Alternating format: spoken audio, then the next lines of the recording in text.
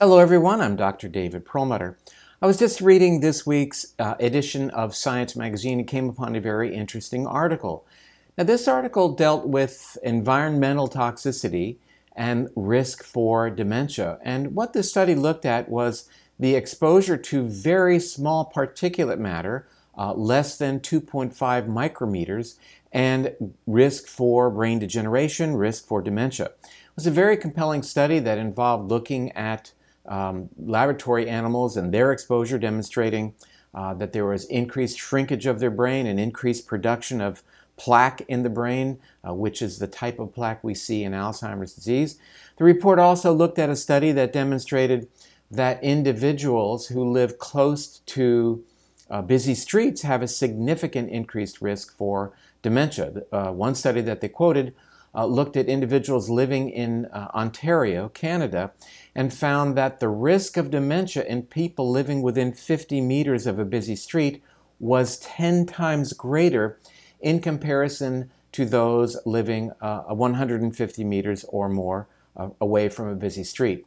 It also talked about a research study that demonstrated that individuals who are exposed to these small particles by virtue of living near a busy street had a significant increased risk of brain shrinkage. Now, the mechanisms that they looked at in the study had to do with the induction of inflammation in the brain by particulate matter being inhaled through the nose and actually getting into the brain, one method. The second method was inflammation brought on by when the mucosa, the lining of the nasopharynx, is inflamed by these particles, creating inflammatory chemicals that then are toxic to the brain. And the third mechanism had to do with inflammation in the lungs. I think we're all well aware of the fact that when we breathe in particulate matter in areas that are polluted, the air is polluted, that it does have, it is associated with an increased risk of lung disease. Everyone's pretty dialed in on that.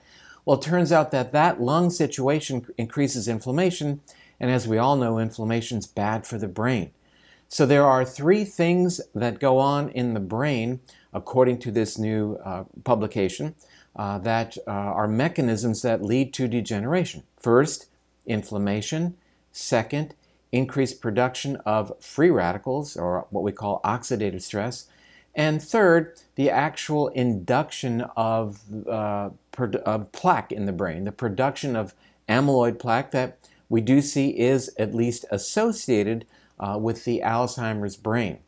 So the take-home message here, I think, is very clear, and that is that we have to do our very best to avoid polluting, rather being exposed to air that is polluted, that is high in particulate matter.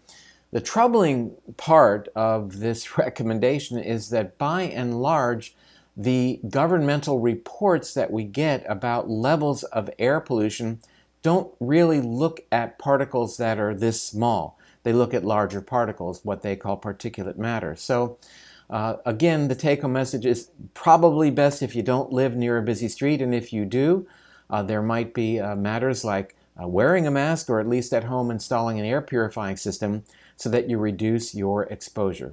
Thanks for listening. I'm Dr. David Perlmutter.